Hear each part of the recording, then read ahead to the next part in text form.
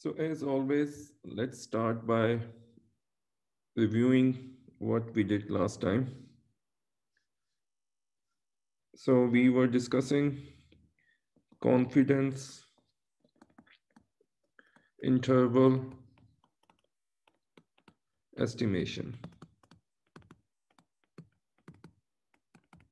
Essentially, what it means is that you want to estimate a parameter about the population, but you don't want to give one number for it, one point for it. You want to give an interval that with a certain probability, this parameter of the population lies in this interval. So you are not only guessing the parameter of the population, you want to give your guess a very quantitative measure, that how confident you are that this is the value of the parameter. And obviously, you're not gonna give one particular value. You give an interval and that the parameter lies within this interval, and you give it a certain probability that it lies in here with a certain probability. So this is the problem. You want to estimate a population parameter.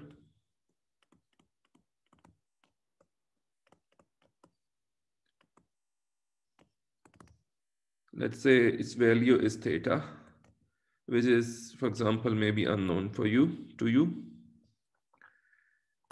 What could be an example for it? So for what we have been doing mostly, the example would be the mean of the values of a certain quantity in the population. Population mean is one such characteristic or one such parameter of the population. And you want to estimate it using a sample.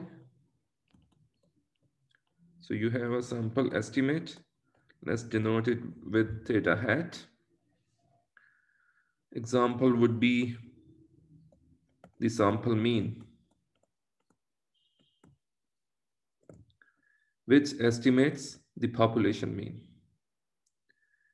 And for what we did last time and for what we will be doing mostly later in next few lectures, there are certain assumptions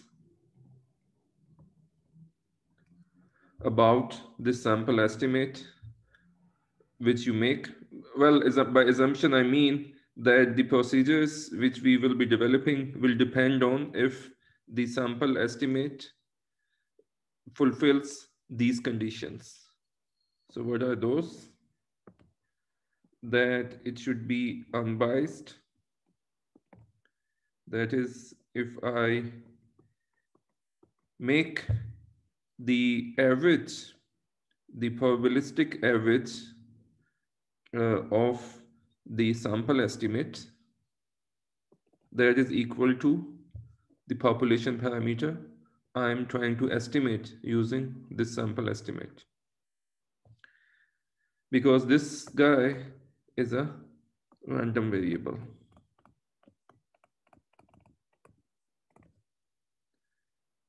And this is one. And the second is that the probability distribution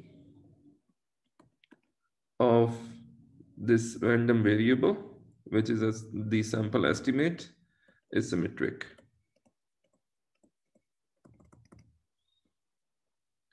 So under these conditions, if I can draw the probability distribution, it will look like, I'm going to draw it looking like a normal, but it doesn't have to be a normal. It only has to be symmetric.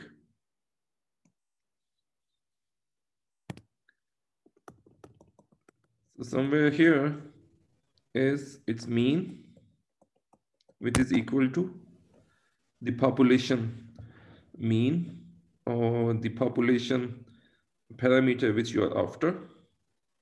And you have this symmetric probability distribution. Now you define let's say, a tolerance interval, because every time this theta hat is going to take a different value every time you make a sample. So you don't know which one, if you do the sampling once, which one is going to appear in your sample. When you make an estimate using your sample, it will hit any point over here. So you don't know which one. So you define a tolerance interval such that there is let's say, beta probability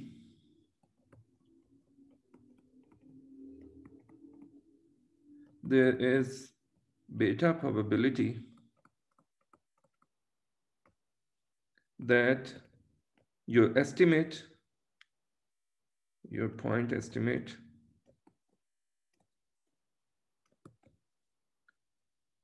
lies within this tolerance interval.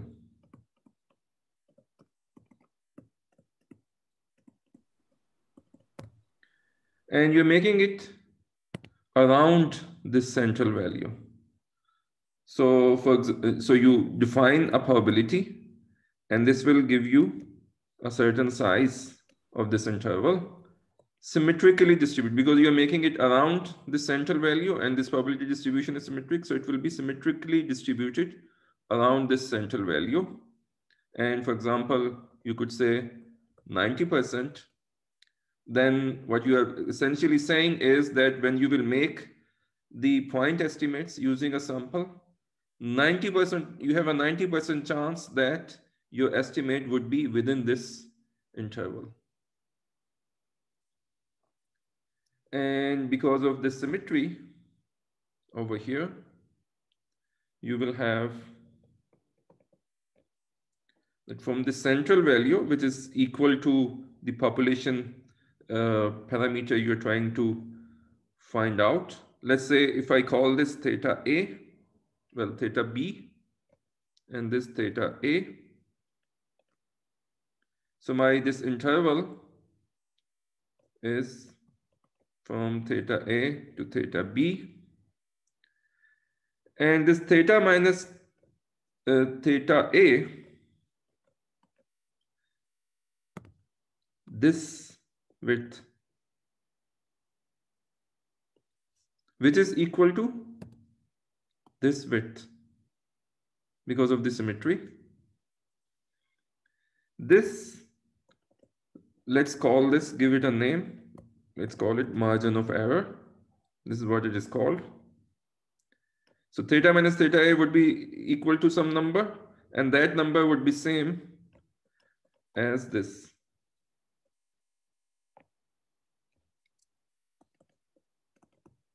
Because this length is same as this length.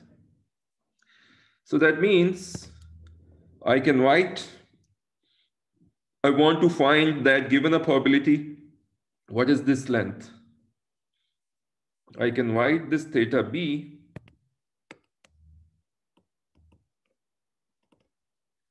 as theta plus margin of error, and theta A as theta minus margin of error. So central value, something added to it and something subtracted to it. I want to know up to which point I have to go, which value of theta gives me these boundaries. So that I can do by finding this margin of error. And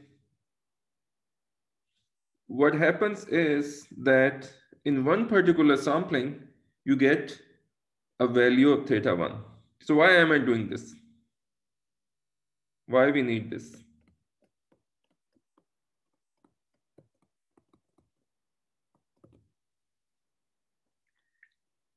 In one particular sampling, you will get one value. Let's say this one, or this one, or this one. All of them are possible. The point is that every time you get a value within this interval, which we have called tolerance interval, you can make, well, let's go this way. Why we need this? When we make an estimate, in one particular sampling, you get one value of the point estimate. This theta hat. Let's call it, in one case is theta 1. Then if you make an interval around this point estimate, say this theta 1, of the same size as your tolerance interval. So that would be 2 times margin of error. That is, consider the interval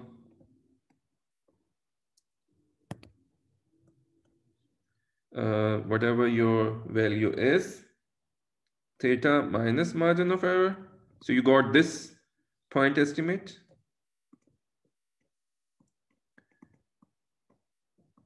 You make an interval of same size as you had computed, which we were calling tolerance interval, and call this confidence interval.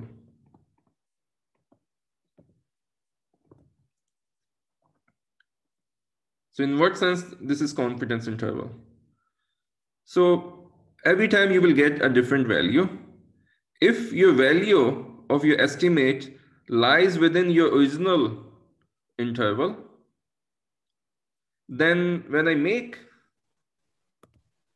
an interval of the same size, of this size, then my population parameter, which I'm after, will be contained in this interval. Because it's of the same size, if I'm over here, I haven't crossed this boundary on the left-hand side, then the right-hand side of this interval will contain the population parameter. Because then over here, this length is same as, let's use this color, this length. So they will overlap. But if I land outside the interval, then when I make a interval of same size, then I will miss the population parameter. So I can write it, probably that would be more clear. If this theta hat is contained in tolerance interval, which we had defined, this means that your point estimate, that your population parameter will be contained in the confidence interval you have created, this guy. This is confidence interval. This is tolerance interval, which is from theta minus margin of error and theta plus margin of error. Well, this one is for a particular point estimate. On the other hand, if theta hat misses this, if your point estimation doesn't lie in the tolerance interval,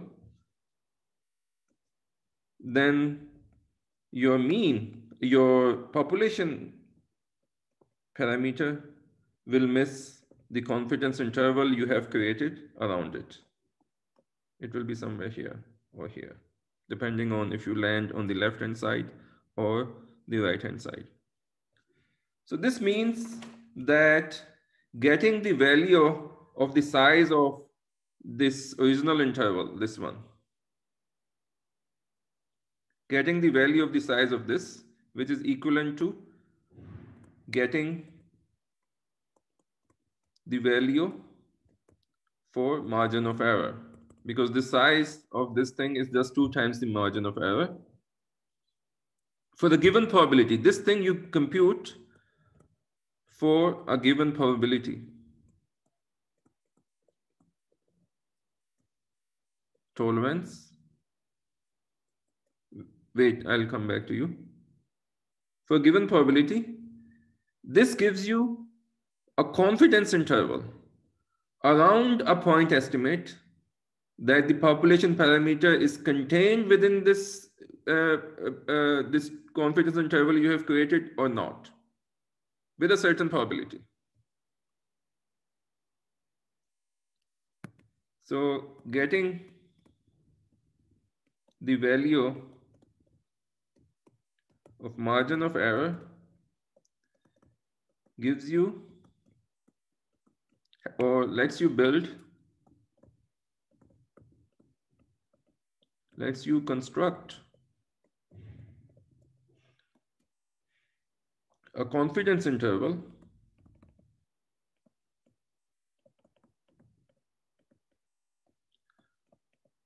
around your point estimate. So you took a sample, you made some computation on it, it will give you one number. So that's called the point estimate. But you don't want to give 1 point, you want to give an interval. So it lets you construct a confidence interval around the point estimate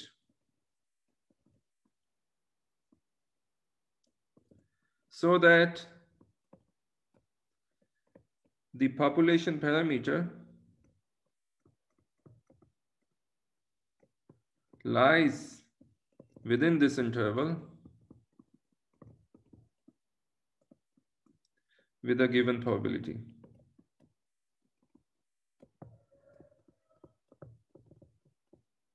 So you have made your estimations very precise. It's still probabilistic, but the probability has been expressed in very precise terms. You make 1 point estimate and you make around it an interval, and with this interval you associate a certain probability, beta or 100 times beta percentage.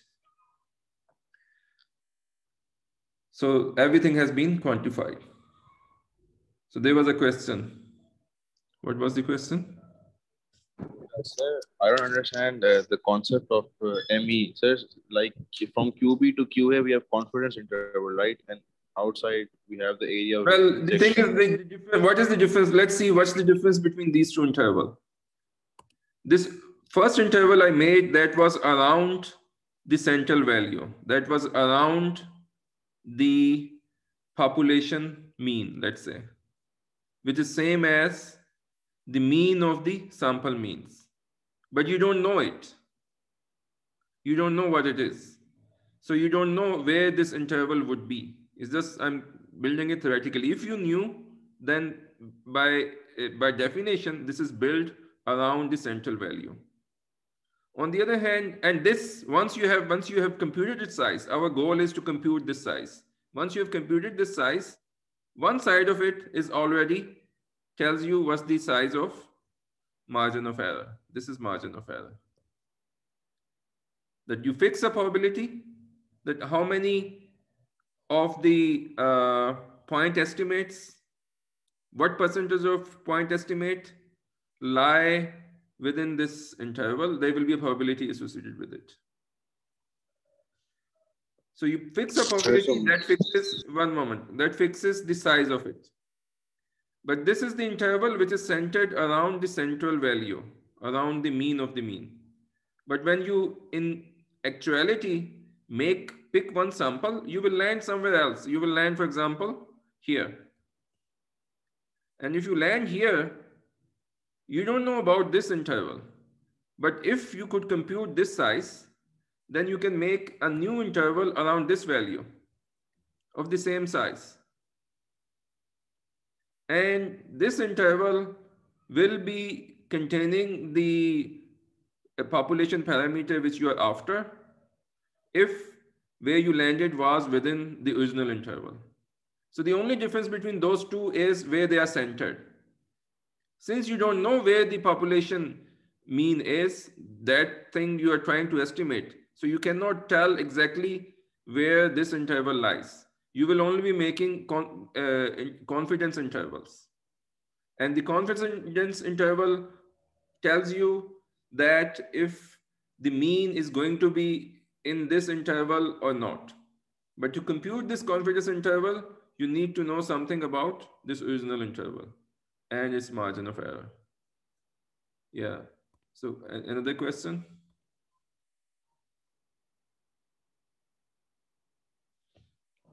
So let me write down the kind of an algorithm what we are doing. Steps to find, to give a confidence of interval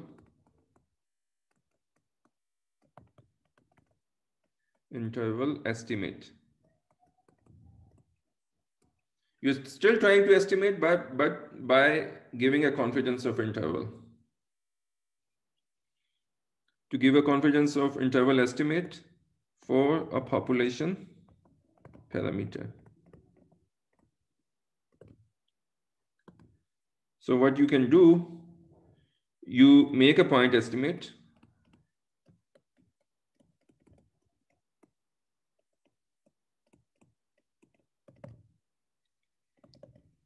Let's say you get a value theta hat.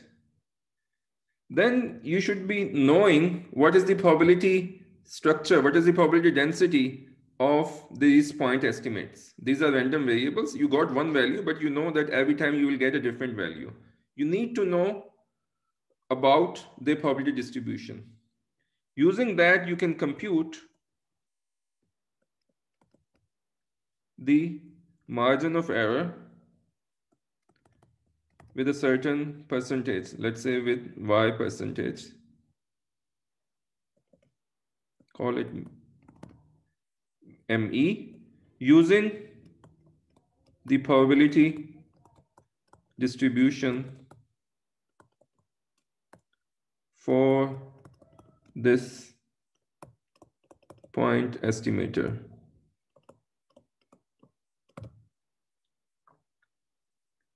Once you have this, you just build up this interval.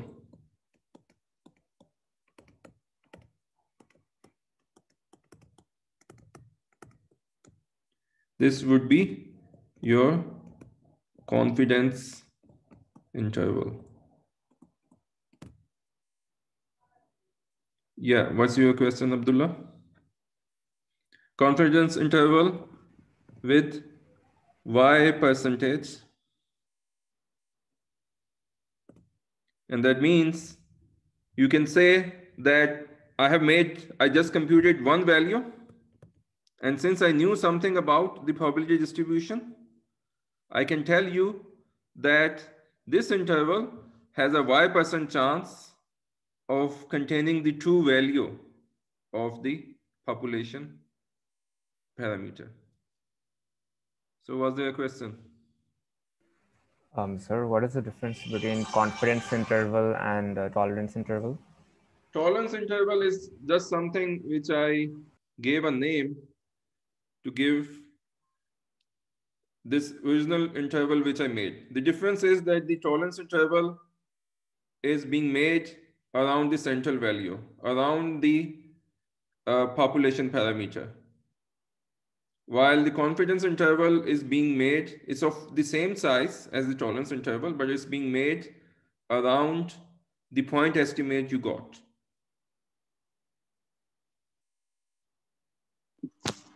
Okay, got it. Thank you, sir. So let's put this theory. We had discussed it last time as well, but it was just a repeat because it's a kind of a important concept which will be used again and again. Y percentage is just the probability expressed in percentage terms. So you will have to give. So for example, you can say, you can put Y to be 90. Then you are giving that, you're saying that I'm confident with a 90% probability that the population parameter lies within this confidence interval. You fix this probability and that gives you this, you compute it using this probability. So the size of the confidence interval depends on with how much probability you want to give to this interval. How much sure you want to be that your population parameter lies within this. So let me take a 2-minute break.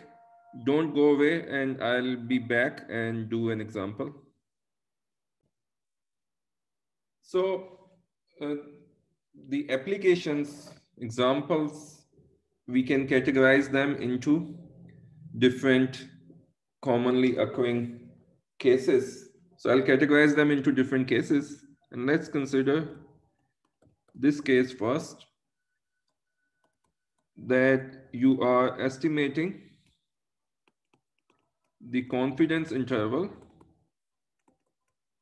Every time we will be doing the same thing. But in this case, you are doing it for the mean of population. So this you have fixed, that what kind of population characteristic you are after. And you have certain knowledge about the population distribution. When population is normally distributed,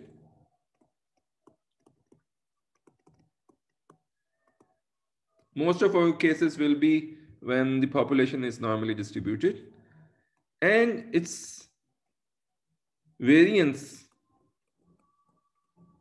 or standard deviation is known. So you know almost everything about, because once you know that it's normal, there are only two parameters over there. It's variance and its mean. Variance is known to you, you don't know the mean, and you want to estimate what is the mean. So let's apply the theory which we had discussed to this case and see it using an example. So suppose you have marks for a very large test taken by a large number of people, and you know that the marks are normally distributed with the standard deviation 30. So this case applies and you want to know what is the mean. You pick a sample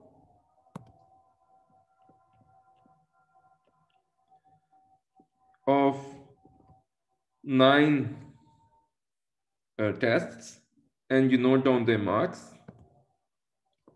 So I'm just randomly writing. Well, not randomly, I have noted down in my notebook. You pick some randomly chosen 9 tests, and suppose these are the numbers you get.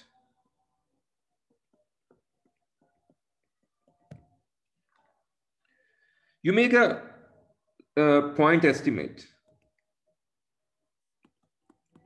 Point estimate, which is just the sample mean. So you just add these numbers and divide by 9. This gives you 189.2. And you know by our central limit theorem that no matter what the size of the sample is, if the population is normally distributed, then the sample mean is going to be normally distributed. So I know something about the distribution of these. I got one number from this distribution, but I know how they would be distributed.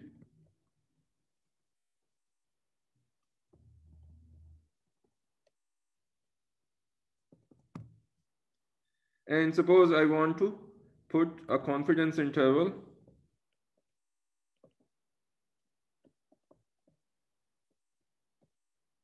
of 90%.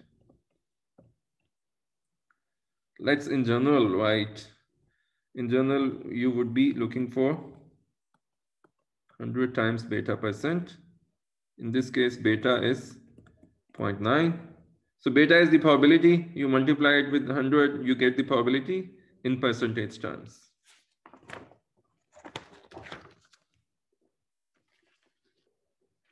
Now, yeah. तो ये आपने कैसे conclusion derive किया कि x bar is normally distributed? Oh, this is the central limit theorem.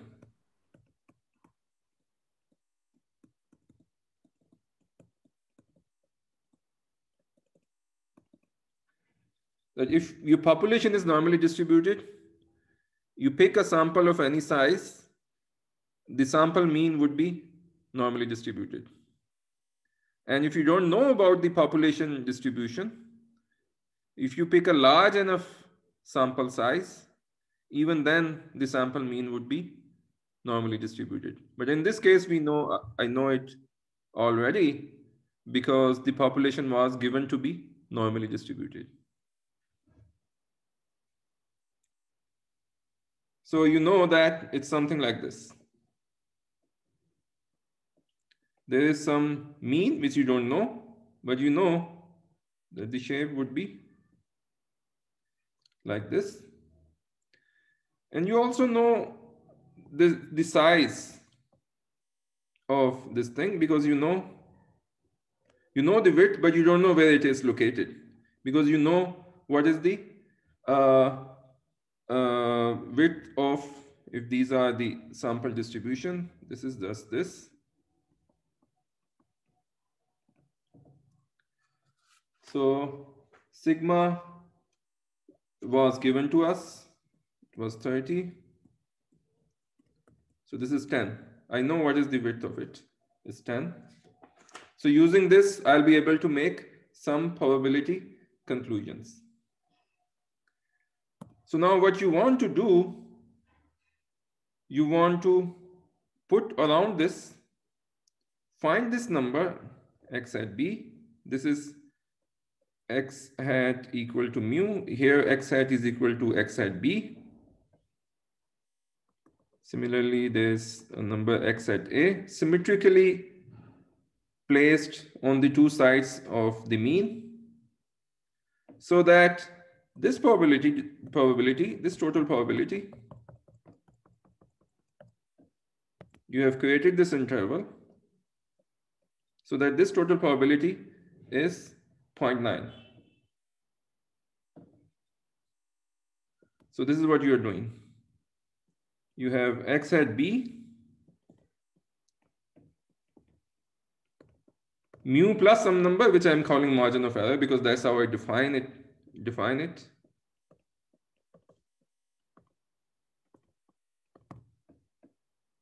And what's the definition of this margin of error? Is defined through this probability. That the probability of mean turning out to be between this number and this number is equal to beta, which in our case is 0.9. But let's just do it for a general case first. So in our case, it's 0.9, but it could be any probability you want to assume. So for example, if you want to be more sure, you can say, I want to consider the 95% confidence interval or 99%. It's up to you. So the goal is now, but we know, so I want to find this number. We have this thing that I can create a standard normal variable z,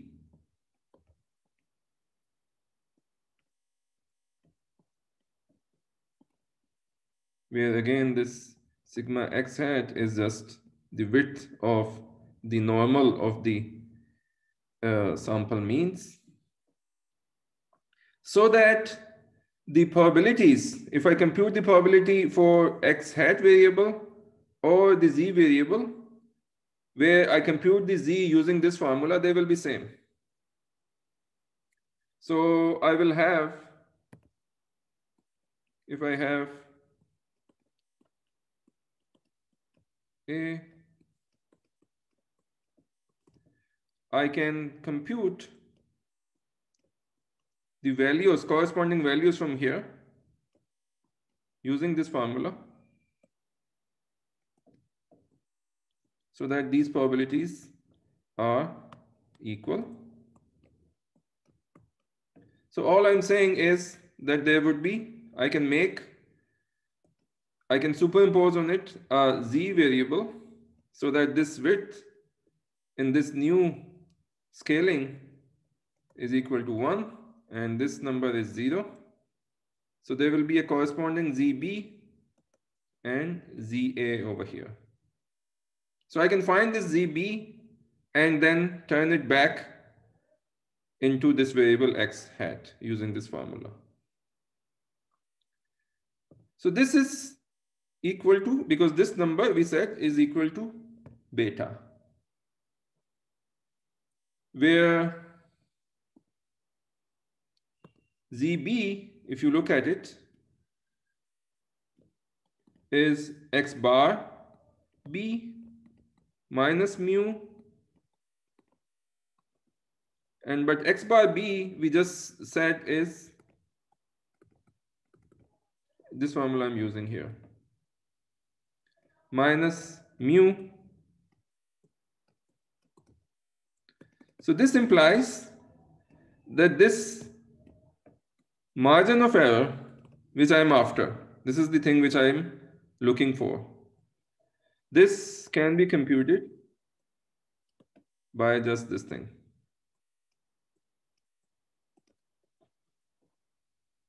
So in other words, I just need to find that value of z, so that if I make zb and this za is equal to minus zb, because they are symmetrically distributed around 0. So I have to find that value of zb, so that the probability, this probability is equal to my desired number beta. And if I have that zb, value of zb, I can just compute margin of error from there. So there was a question. Sir, Yeah. sir, after getting the value of xb and then getting the value of xa, we just minus them to get the margin of error. Say again. Sir, Yeah, after but I getting the just value used of this xb, simple algebra. What I did was that the z is defined by subtracting the value of the mean. So that's the logic of this standard normal variable. You subtract your mean is at some point. You subtract that thing from your variable so that the mean is pulled to 0, and then you divide by the sigma x bar, and the effect of this is that your standard deviation of this new variable becomes 1. And the whole point of doing is just that everything is written in terms of standard normal, and you can look it up in tables. The probabilities you can look up in tables. You don't have to compute every time using different standard deviations and means. So I just say, and this is what it means, that if I compute this probability, it's same as this probability if I just use this change of variable, that ZA is replaced by a ZA computed by putting XA over here. So that's what I'm saying. So all I'm saying is that you want to find this XB. So instead of XB, let's find ZB. And what is the ZB I'm finding? That ZB, so that this area between ZB and minus ZB is equal to my desired probability, beta. So in other words, I want that value of ZB, that value of Z, and I'm calling it ZB, which gives me a probability of beta. But this would also be, can you hear me? Can you hear me? Yes. Okay. But let me just draw it here again.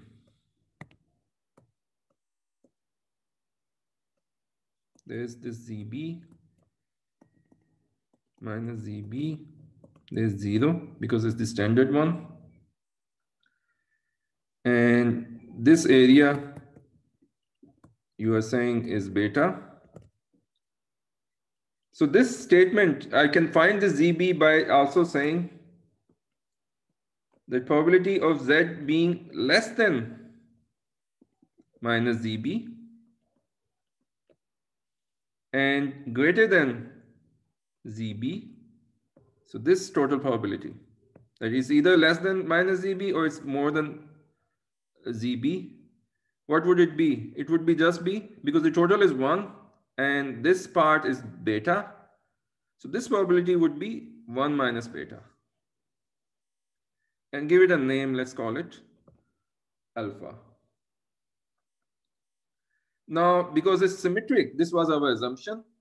That means this thing, this area would be same as this area. They are equal.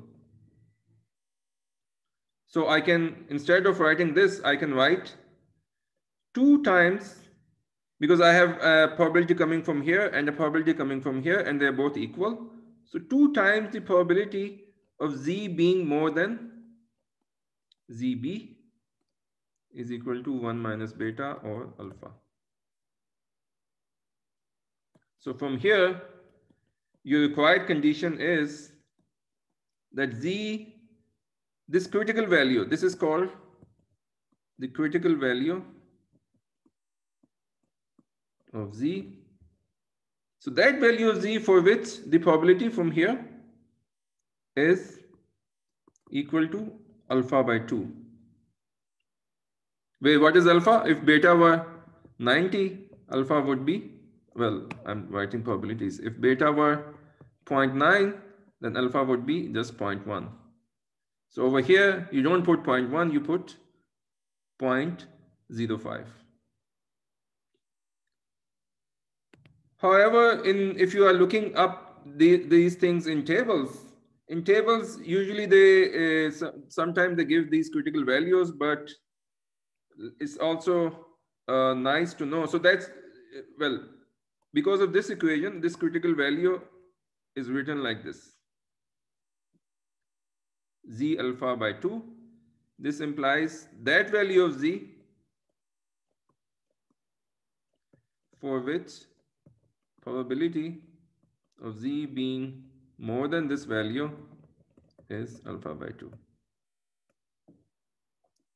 But this same statement you can write as probability of Z being less than ZB, because many a times you have a table with cumulative probabilities.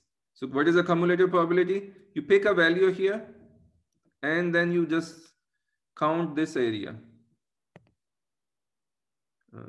This area. So that means what is the probability of this variable being less than this number? This was more than this number. So what would this be? This would be just 1 minus this. So I can write it like this. So 1 minus 1 plus 1 minus alpha over 2. So it's 0.5 plus 1 minus alpha is beta over 2. So if you're looking up in a cumulative table, then this is the cumulative probability.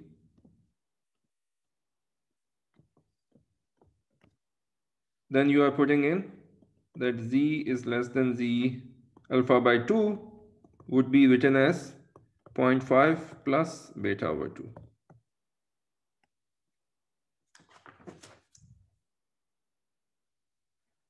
So for beta is equal to 0.9, how would you find this Z2?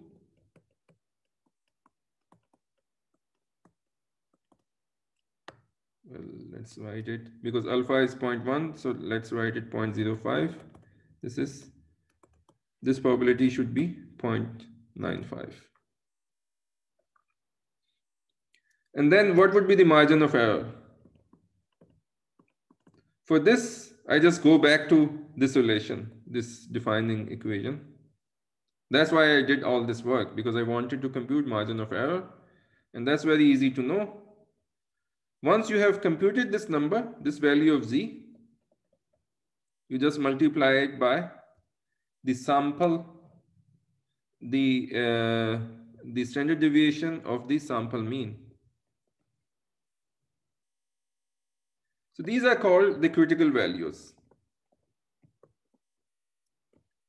for a certain probabilities. And usually you are sticking to some number that you want to say it with 90% confidence, 95, 99, or maybe 80.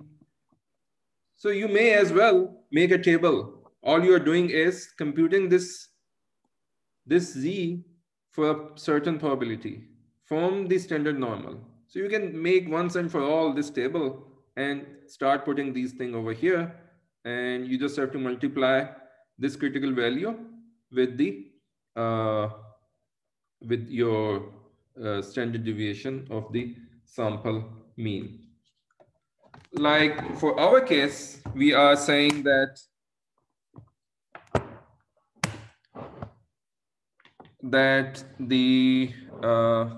you want 90% confidence. So we need to use this formula.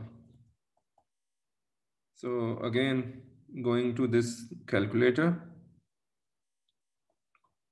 normal distribution calculator.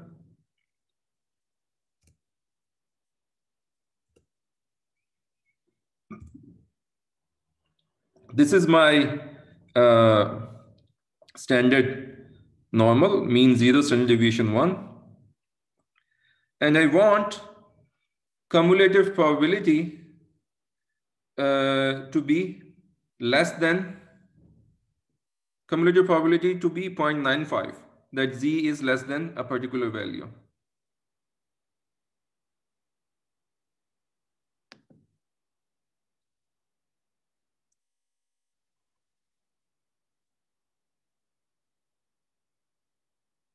Wait, this wasn't connected.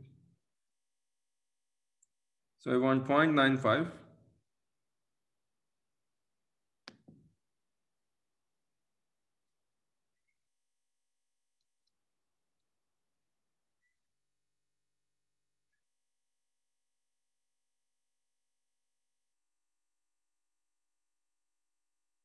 And it gives me a number 1.64. 1.645. So that means this z 5. So what it is saying? It's saying in this standard normal, there's 0, there's a 1 here. If I go to 1.645, this probability is 0.05. So that's that.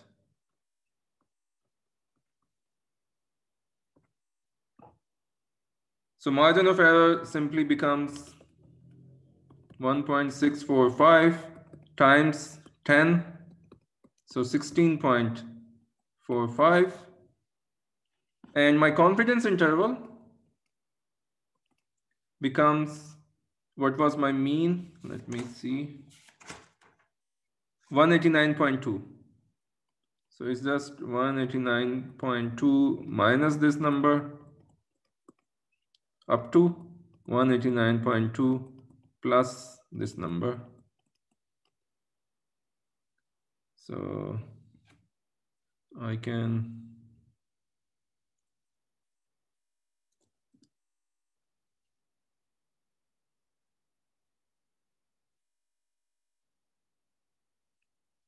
189.2 minus 16.45. So 172.75 up to plus 16.45 plus 16.45, 205.65. So this is the interval. I'm not now giving an estimate of the exact mean of the test scores. I'm saying the mean lies within this with 90% confidence.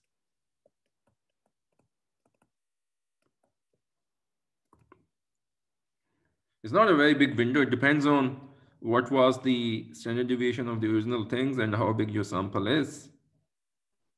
And if you want, you can increase your confidence. So suppose you say, I want to say with 95% confidence.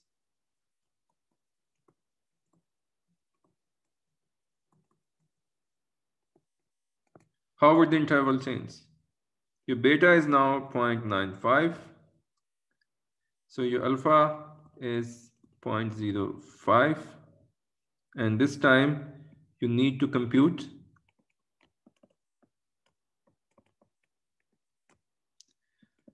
so that Z for which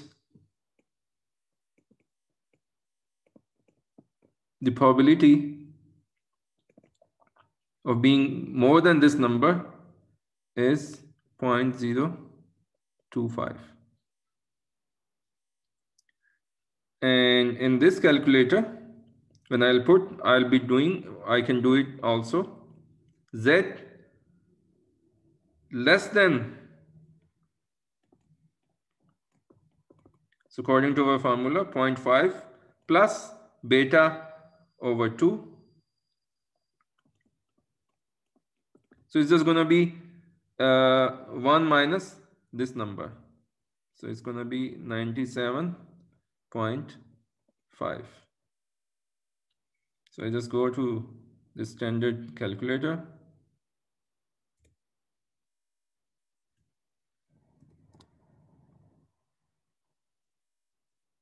And it gives me a number 1.96.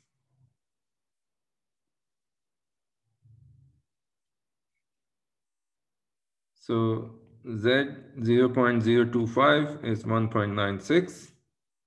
And my margin of error then becomes 1.96 times 10 is 19.6. And before it was, the margin of error was 16. So it has increased by 3. So this will be pushed, new confidence interval would be somewhere around 169 to 208.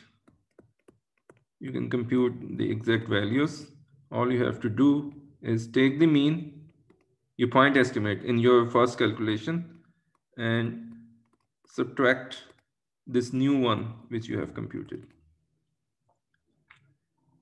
Yes, what's the question? Let's go by Alizan first. Sir, I want to ask that if I can try different, like it's the same method but with different working. Like I can first do mean, basically xb minus 189.2 divided by 10 is equal to the z value, which is 1.645. Then calculate xb, and by like, is that correct? You went over way too fast because I can't see anything you're writing. Can you say it again slowly? Sir, the formula that we have, basically xb minus mean upon standard deviation, right? Yeah. That's basically how we calculate the z value.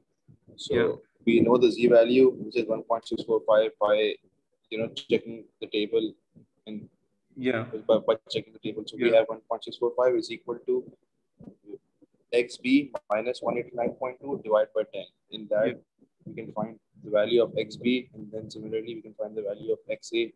No, you Then from can't the do that smallest to because you know you cannot do XB and XA because what's the thing? The thing is that you don't know the mean value. You don't know the mu.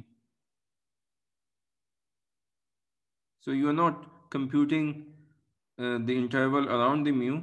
You are computing the interval around your point estimate.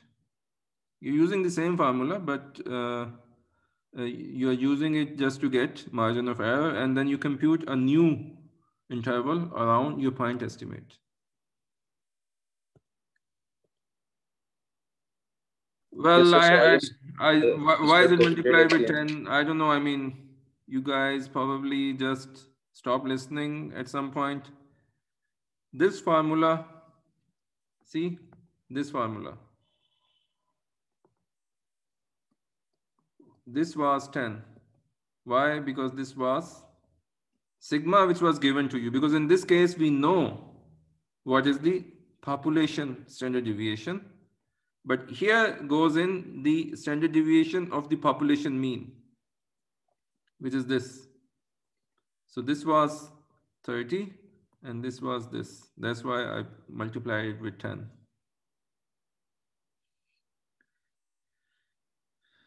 Just for fun, I can find what would be the 99% confidence level. So this is like you are very, very sure. And let's see how big of an interval you have to get that. Yeah, well, beta is 0.99. So I'm looking for a number. Let's say ZB, I was calling it. I'm not writing a numbered index below it, but if you want that number index, that would be 0.01 over 2. So it would be 0.005. Z is greater than this. ZB is 0.005, but this is also same as Z less than ZB equal to 99.5, 0.995.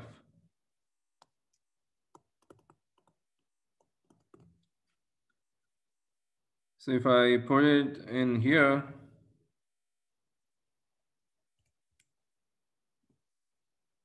first I have to erase it.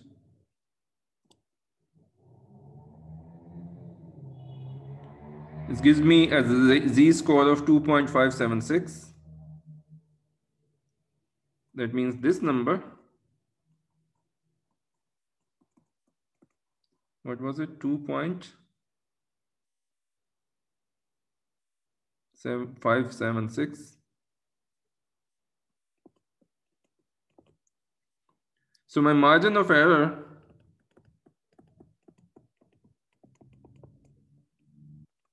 is 25. It's not that big. It's a bin of size 20 around my mean, and I'll be almost certain that the mean is going to be between within this interval. And I have made, so you should think about it that you have made just only one point estimate. You just picked one sample, and based on that, you are able to give a probability, you are able to give an interval within which you can make the statement about the population mean.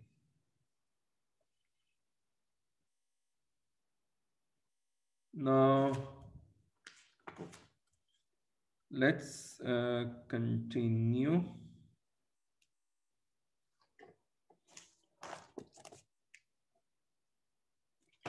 So suppose you are, let's consider this case 2.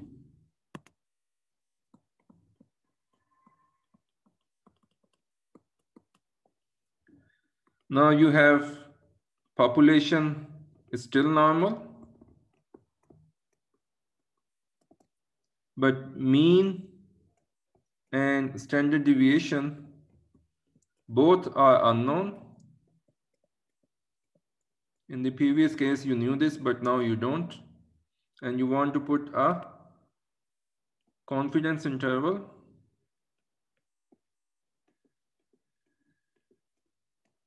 for the mean. So standard deviation or variance is unknown. That's the only complication. And you are trying to guess again the mean and by giving a confidence interval. So again, you pick a sample and get a point estimate.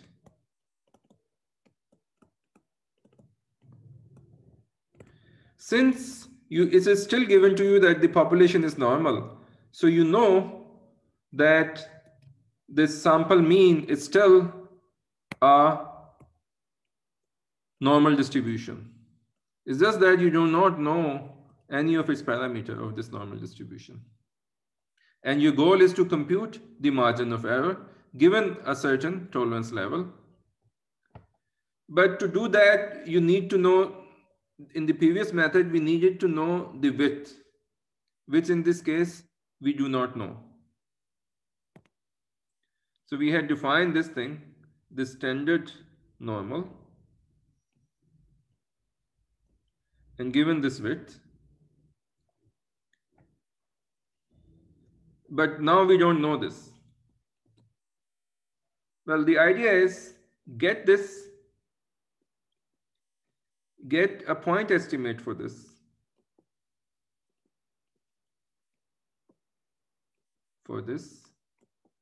From the sample itself.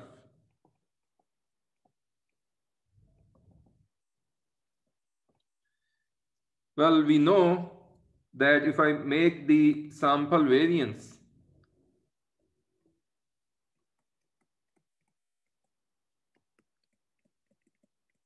which just has, you just take the values of the sample, take the difference from the sample mean, square them, and take the sum and divide by the number of entries minus 1. That's the only difference.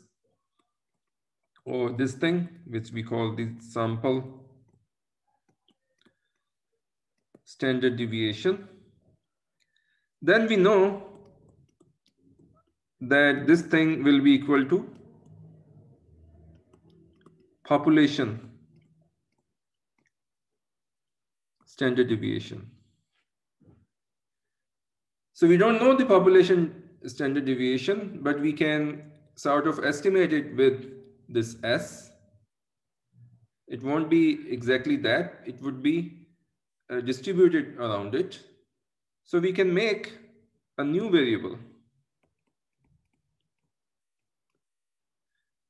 Instead of having this random variable, I define this random variable.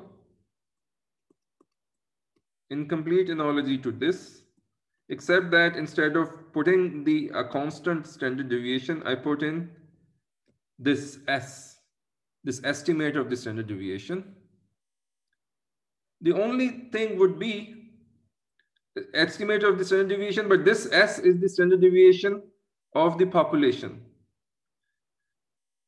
Well, when I compute this standard deviation, this is the standard deviation of the sample. But this is not the standard deviation of the sample mean,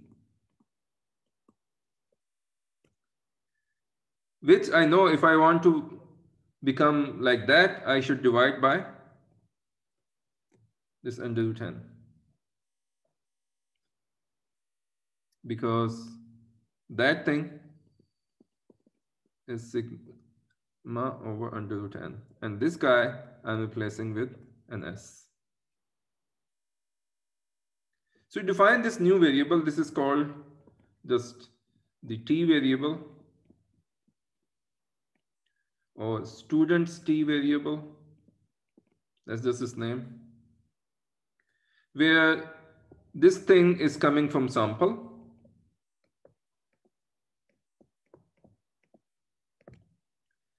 And now I know I have created a new random. This t now is not a normal variable.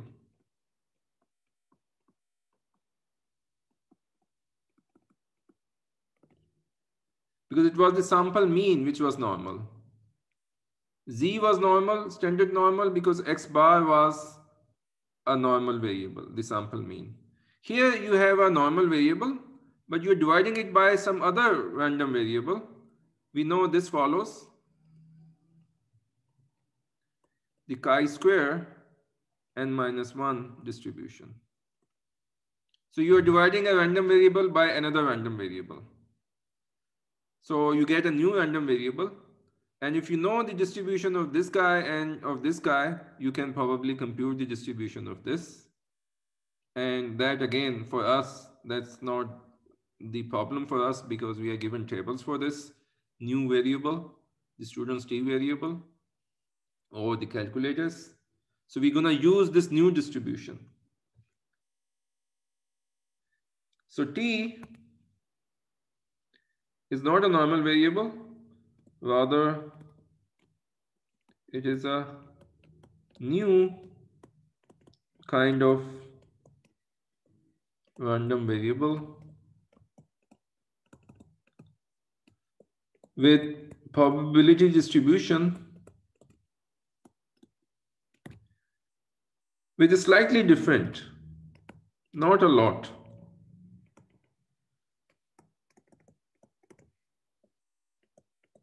From normal.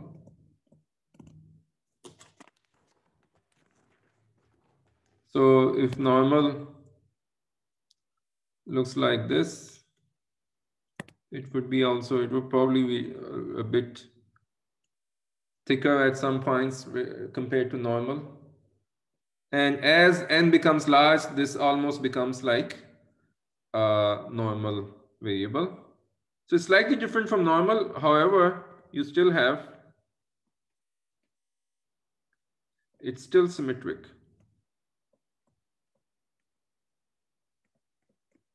So probability distribution of this t variable is symmetric around its central value, which is still at 0. The central value of this, well, they all have an index here because they come from dividing by s, and s has an index because that's the chi-square distribution. But they all are around 0. So again, I will use the same logic. I'll just use this equation. And from this equation, I have t n-1 s over under root n is x bar minus mu. And again, I'm looking for this xb here,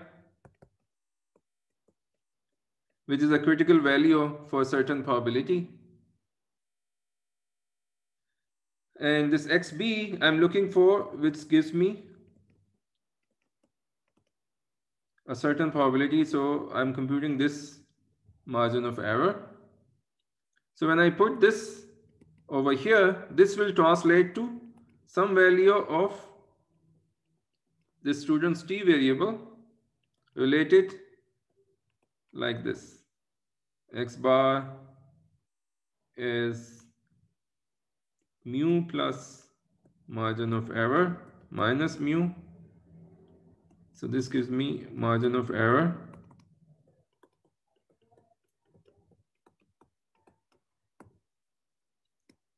So the idea is that you are again computing the margin of error using exactly the same formula, except that last time you computed a critical value of z and multiplied it with the known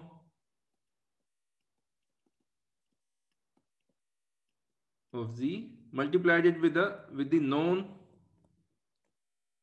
standard deviation of the sample mean.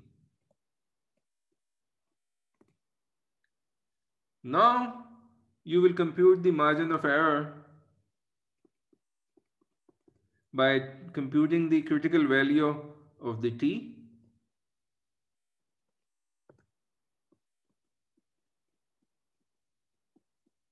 critical value for a certain probability, and multiply it with your estimate, point estimate of the standard deviation of the sample mean.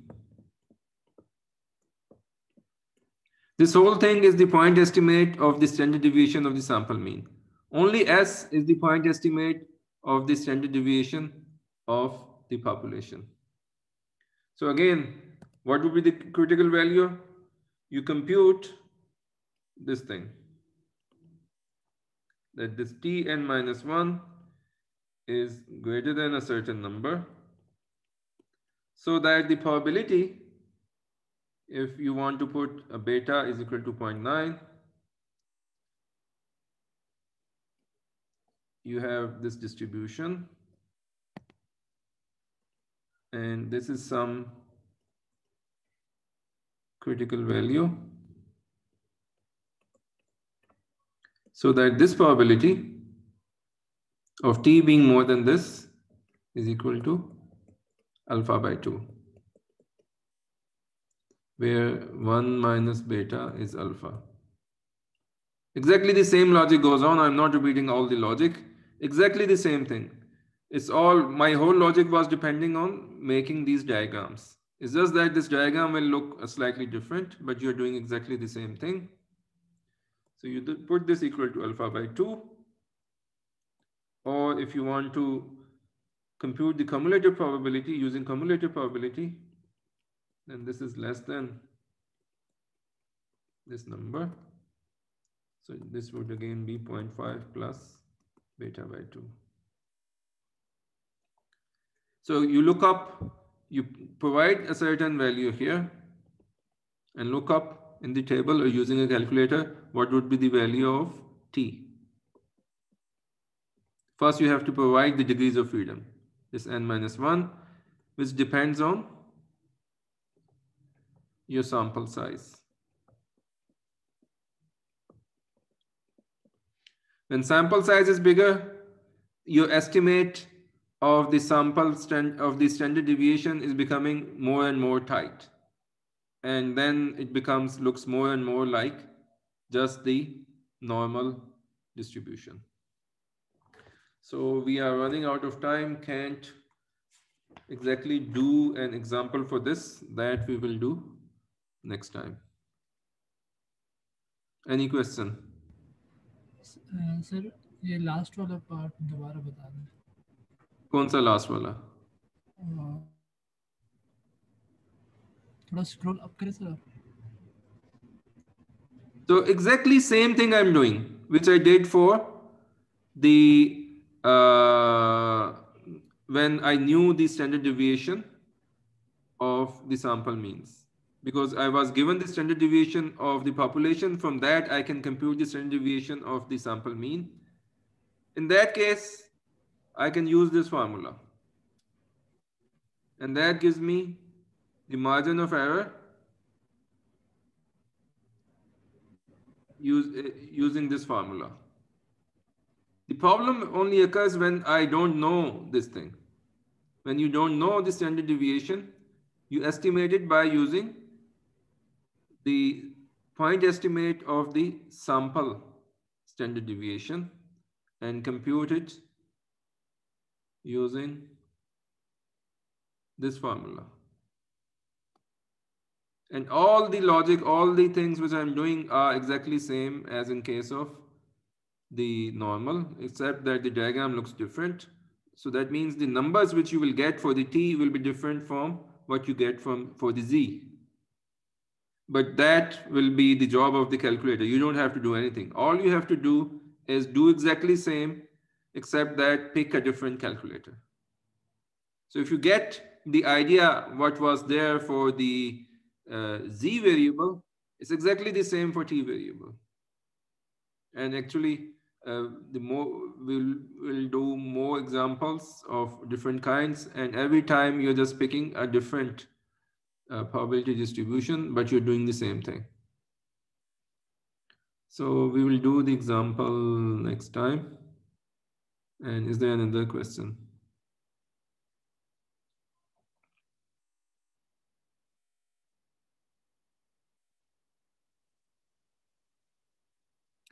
So let me ask, do you need, I'm going to upload a homework right now. Do you need should I provide you some example solutions of problems? Oh, yes, sir, please, if you can. Okay. Because I was a little worried that people will say, well, there's way too much content which we have to see, but I think I'll provide one for this homework, and then when the next homework comes in, I should probably provide some more. Okay, let me stop here.